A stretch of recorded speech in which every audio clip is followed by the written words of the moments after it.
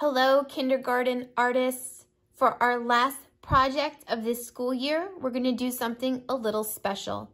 We're going to learn how to make self-portraits all dressed up for graduation.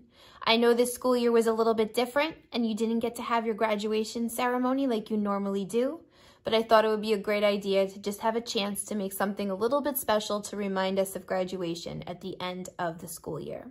So what you need is you're going to need a white piece of paper, any size will work.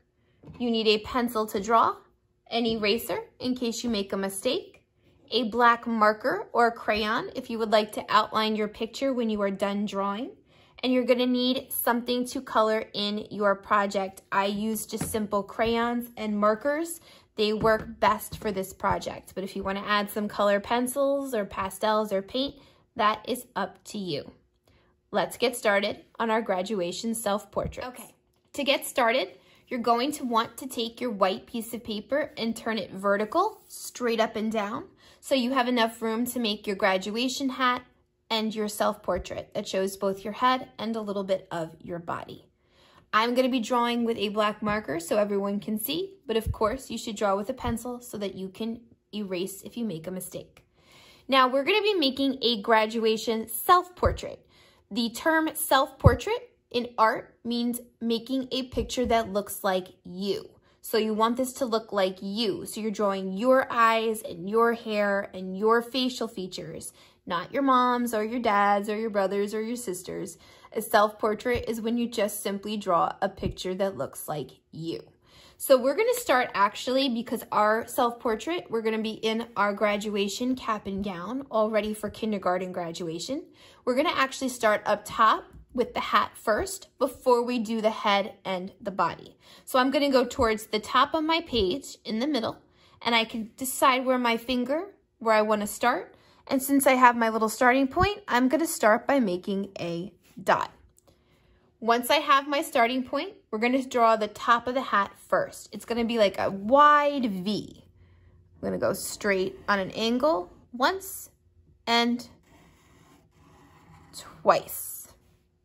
Okay. We're going to turn this into a diamond. So a diamond is pointed. It's almost like a square turned on its side. So I'm going to make two more angled lines. 1 and 2. Connect back up at the top. There's the top of my hat. I'm going to make the bottom of my graduation cap. I'm going to go right underneath the diamond shape I just made, and I'm going to make a line that comes out once and twice on both sides. And then I'm going to make a line that curves.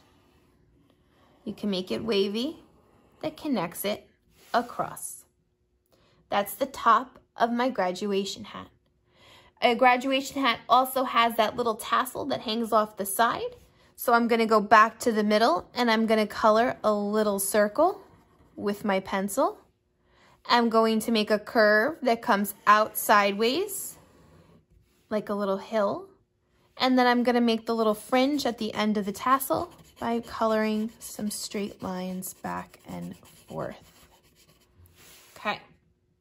Now that my graduation cap is done, I can start making the shape of my head for my self-portrait. So I'm going to go right where the end of my hat is, and I'm going to make a curved U shape that goes down and over to the other side of the hat. Make sure they touch because you want the hat to be on the top of your head. I'm going to go underneath, and I'm going to make the collar, which is the top part, of my graduation gown. So I'm going to go right on the side, and I'm going to make one U that comes up and make another U that comes back around. We don't have to worry about drawing our neck in the self-portrait because you're going to be wearing your cap and gown. So you don't have to worry about doing the neck part. Your collar for your gown will cover it. I'm going to go right at the end where I left off with my collar. I'm going to curve down till I hit the bottom of my page once, go over to the other side, and do the exact same thing twice. Now I have my cap and my gown. I'm going to go inside the gown and make 2 straight lines spread out for the top of my arms, just like so. Okay, now that I have the basic shape of my head and my graduation cap and gown, now I can start to make this look like my self-portrait. So let's go back to our head, and before we forget, let's add our ears on the sides. So 2 curves, once and twice. They look like half circles. And I like to put a little curved line for the inside of my ear inside those half circles that I just drew. Now I'm going to go towards the top of my face, and I'm going to start by making the shapes of my eyes. Now, something I like to do when I'm drawing a self-portrait, if I can't remember exactly what my eyes or my nose or my hair looks like, I like to maybe look in a mirror while I draw near a mirror, or look in one before I begin. A mirror is a great tool to use when you are making a self-portrait. It helps you see up close what your eyes and all of your facial features and your hair, what color they are and what they really look like. So if you have a mirror nearby, you might want to take a look before you start. Now we're going to start with our eyes towards the top of our face. And we're going to make an oval shape for our eyes to begin with. So I'm going to start by making a curve once and twice. And then I'm going to curve that line back around to connect it. Once and twice. When I look in a mirror, I'll notice that my eyes, besides the shape of my eyes, has the eyeball that's white, the iris that is colored, and the pupil that is black. So in order to make our eyes correctly, we're going to do big, medium, and small circles. So I'm going to start big first, touching the top and the bottom on both sides. Big, medium, medium, and small. The smallest one is the pupil. That is black. So I can take my pencil and color that in before I forget. So I know later that is meant to be colored black. Now, besides the shape of our eyes, we also need to put the details that go with our eyes. So if I look in a mirror, I'll notice that we all have eyelashes. Some of us have longer ones, some of us have shorter ones, but we have eyelashes that we need to draw. And above our eyelashes, we have eyebrows. So I'm going to make a curve once, twice, once, and twice. And of course, I can go back and color those in later to match the color of my hair. So I have my ears, I have my eyes with my eyelashes and eyebrows. Let's go to the center and draw our nose. So everybody draws their nose a little bit different. I'm gonna make mine really simple. I'm gonna make the line that comes down with a curve, almost like a check mark or the letter J. You decide what is best for your nose. Everybody draws different, so whatever is easiest for you. Underneath my nose comes my mouth. So I'm gonna go right underneath and leave a little space. I'm gonna make a nice smile.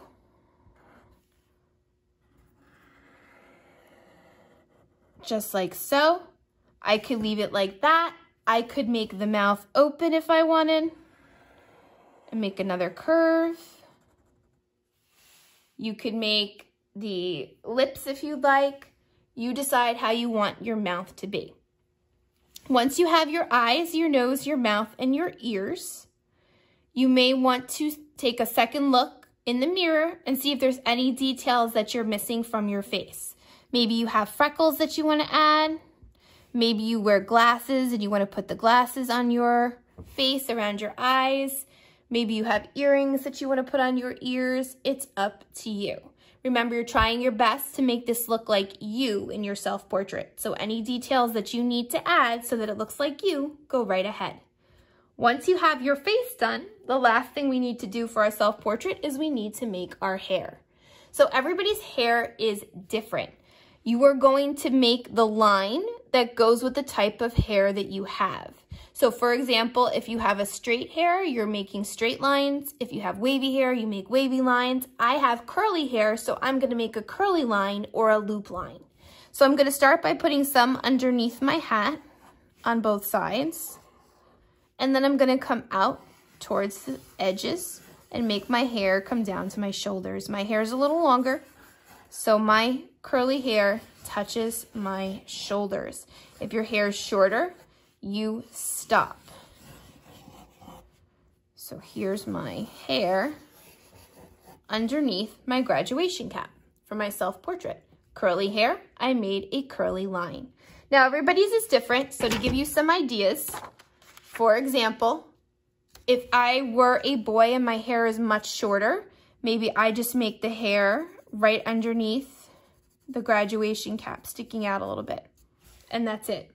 If I have straight hair, maybe I make straight lines that come down. And if it was shorter, I'd make my hair shorter. I wouldn't come so far, right? And if I have wavy hair, maybe I make my wavy lines come down. You choose whatever lines work for your hair. Remember, you're drawing them underneath and the sides of the graduation cap. We're not drawing on top of our head because the cap covers the head up top. Okay, once you have your self-portrait drawn, you have your eyes, your nose, your mouth, your hair, you have your cap and your gown all done the way you want it to be. You can outline your picture with a black marker or black crayon if you like.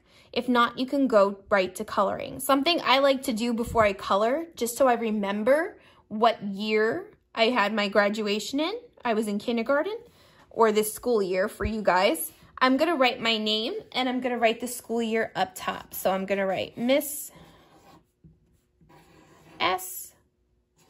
2020 and make a little wavy line underneath like a banner. So you guys could write your name, and you could write 2020, the year that you were in kindergarten. So it's a little memento so you always remember. If you are done with your portrait, your self-portrait, and your name and the year, you can begin to color. Now, when you go to color in your picture, using markers and crayons will probably work best. If you want to try a different material, that is up to you. When you do color, you have to take a couple minutes and think about what colors you need. So your graduation cap and your graduation gown should be blue. You leave the collar white. I like to add a little yellow to the tassel. You don't have to, but it just makes it stand out against the rest. And then for your self-portrait, you have to take the time to think about what colors match your hair and your eyes and your skin. Everybody's skin tone is a different color. It may be brown, black, it may be tan, it may be peach. You have to look through your crayons and see which one matches your skin. When you find it, you use the skin color for your face and for your ears. Remember, your ears are also the same color as your face. And then you have to decide what color you need to match your hair and your eyes. That's why it's always good to look in the mirror, because it'll help you know what colors you need before you get started. Take your time coloring. If you want to color in the background, that's up to you. If you want to use a color marker and trace over your name and your year so that it's a different color, that's also your choice. Take your time, work neatly, color completely, and I can't wait to see your kindergarten graduation self-portraits.